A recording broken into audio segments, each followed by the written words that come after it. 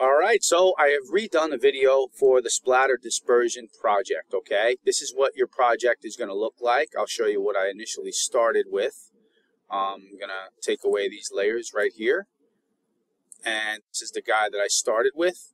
And then this is what I came up with. And that all starts with this splatter project right here, where there's no layers. You go to the internet really fast.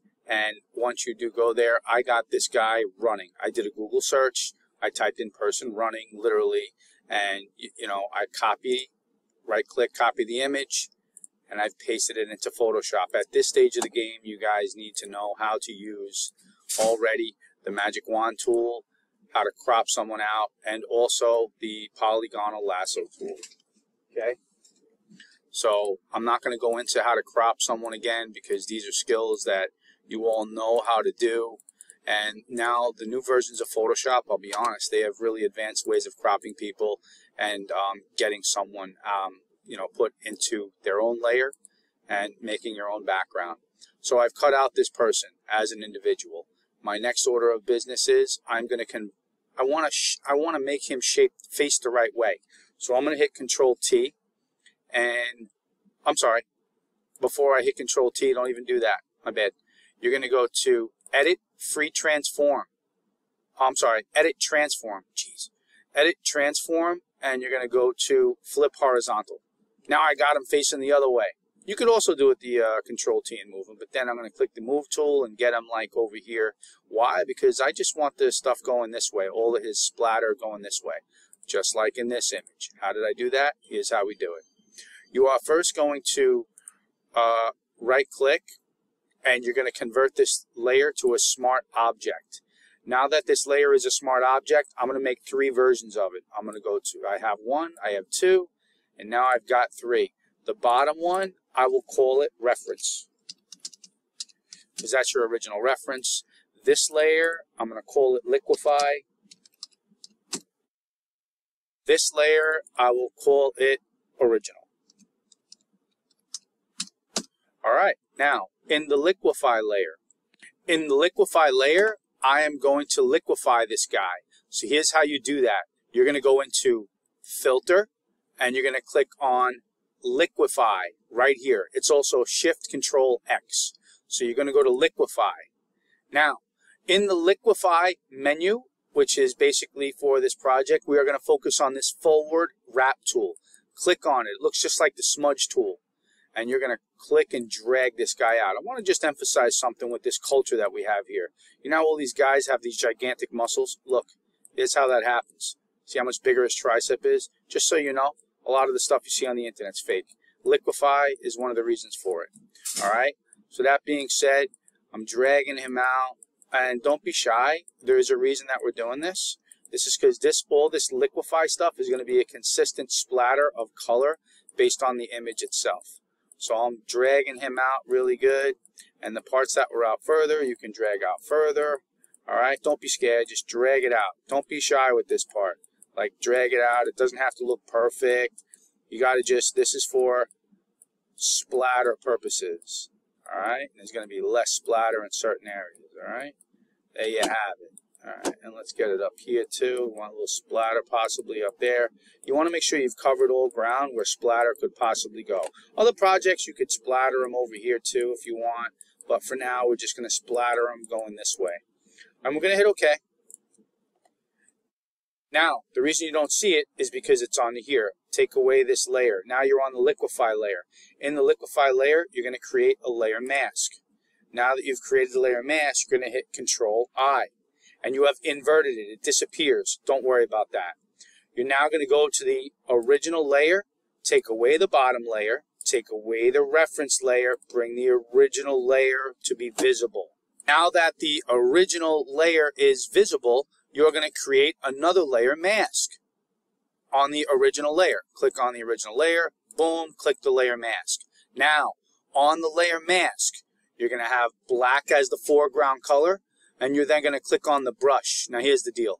I have pre-selected a splatter, which I wanted. So if you go into Special Effects brushes, all right, I made my splatter brush. You can go into Special Effects brushes And you can choose any one of these brushes you want. They have already brushes here. So let's say you wanted this brush right here to face a different way. You could change the direction of it to make sure it's facing a certain way, okay? You could change the size of it here to make your brushes look a certain way, all right? With that being said, you then can, if you want to save this brush to this exact size and this exact direction, you can click on this one and name the brush. So I'll just call this my new brush, my Splatter. My Splatter Brush -2. Little SEO reference with the dash in there, right? Hit OK. Now, with black selected, let's just say I wanted to use this brush that I just created, right? Well, if I go into here, here's my splatter brushes. You're going to see that there's my Splatter Brush 2 is now an option. I click it, boom, it's already set to size. All right, now we got the brush. We're good. So here's the deal. With black selected in the foreground, I'm going to make sure that I click on here. And by holding this down, look, holding this down, I'm slowly putting splatter on this guy. I'm dissipating him. He's slowly disappearing on the mask. You notice the mask fills in all the areas that you have. So check it out. Look, his arm is disappearing over here. Make sure that you get all these little lines taken away, all right? That's very, very essential to this, all right? So there you go. He's slowly disappearing. Too much, a little bit much. Don't get too crazy. Don't get too disappearing happy on this guy. All right, his arm's disappearing now. Top of his arm disappearing.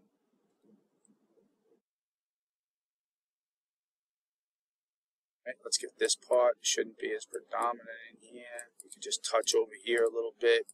Little parts of him here slowly. Now we'll get into his torso.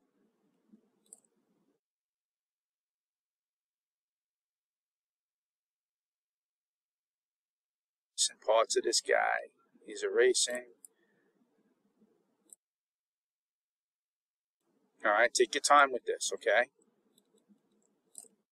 You get the idea.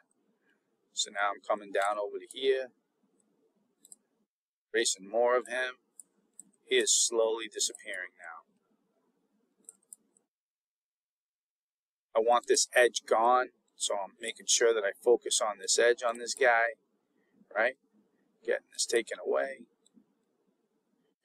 All of this is taking a little longer than I had anticipated, and I apologize for that. All right. Don't be scared to change up brushes too. Let's get this part of his backside gone. History. All right, that's legit. Now it's already starting to look like a splatter, but we're going to make it even more effective on the other Liquefy layer, and I'll show you that in a moment. All right.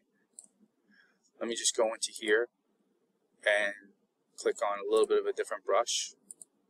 I have my Splatter Brush, which I liked a lot. All right. Playing with different brushes now. Okay. Good. Get rid of that. That's cool.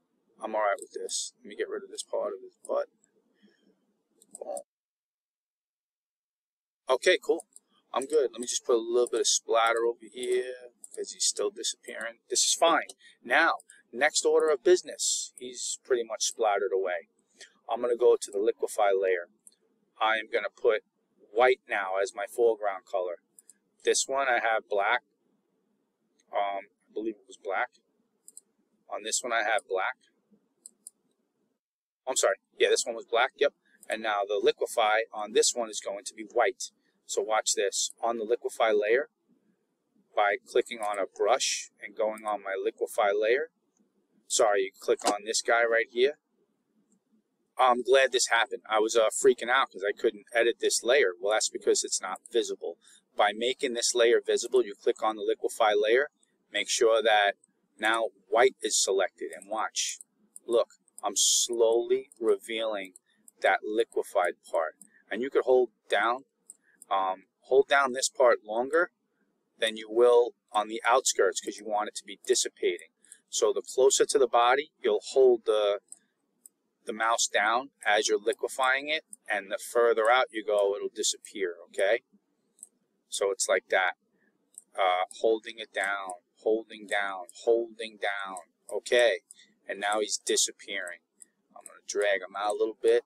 Let's say that this is coming together now, okay? I'm dragging this guy out, giving him more of the Liquefy layer in. He's disappearing. This is looking legit. I'm happy with this. I'm going to drag a little outskirts out here that I've got. And now this guy is almost history. Let me just show you something. Let's say I make a mistake and I put too much into here, right? You could flip this and you could take it away again. You can actually erase it now by flipping these back and forth. White will give it more. Black will take it away. See? And black takes it away. Alright? So now, I'm okay with this so far. I'll just delete these parts. That's cool. Alright, I'm alright with the way he looks now as far as disappearing. Now, there's one last step I want to show you guys that makes this project look a little bit better. By the way, you can create custom brushes by going to a splatter in Google, and you can make a splatter a custom brush if you wanted to by using the rectangular marquee, and then you can go to Edit, Define Brush Set. Edit, Define Brush Set. All right, it's right here. And I showed that in the last project. But now I want to make this look a little bit more vibrant. So here's how we do this. I'm going to duplicate the Liquefy layer. So in order to do that, you click the Liquefy layer and duplicate it. Drag it right down to the plus symbol. It made another layer. After you've duplicated the layer here, you're going to go, the Liquefy layer, you're going to go into this menu right here, which is called the Adjustments, and you're going to click on Vibrance. Now here is my Properties menu for the Vibrance. You're going to take the Vibrance of this particular layer right here, and you're going to drag the Vibrance all the way up, and the Saturation all the way up. And you're going to notice right in here, there's a little bit of a change in there. Alright, now there's one last thing you can do to this, which is right here. And on this layer, you're done right now. But you can hold Select Alt G. You're going to go to Control Alt G. Alt G rather, sorry. Alt G. And that's good. We're good here. This is fine. So now that this is done here, to match this, to make this work with this layer, you would hit Alt G, or Control Alt G rather. All right, and what that did is it assigned it to this particular layer right here. And that's it. And now you have basically created a splatter effect. Now, last thing that I always tell you guys, first of all, I can go back to my original layer. If you go to graphic design school, you have to design a portfolio. You want to show people, I was able to make this into this. You want to be able to show the process. Of course, you ain't going to be able to show nothing unless you go to File, Save As. You're going to go to your graphic design folder, which I told you should be on your desktop, graphic design. You're going to make this right-click, New, Folder. You're going to call this Splatter Dispersion. And inside your Splatter Dispersion folder, you're going to call it, yes, make the file the same name as the folder. Boom, right? And hit Save. Okay, now I have this saved in the right spot. I was able to create the splatter, and you guys are good. And this here, obviously, is done. On here, you go to this page on studentportfoliony.com. You make sure you click the video and watch it. So it's tutorials. Here are the skills that you've learned. And as my students, if I put your work on here, you get an instant 100 on the project, okay? Good luck to you.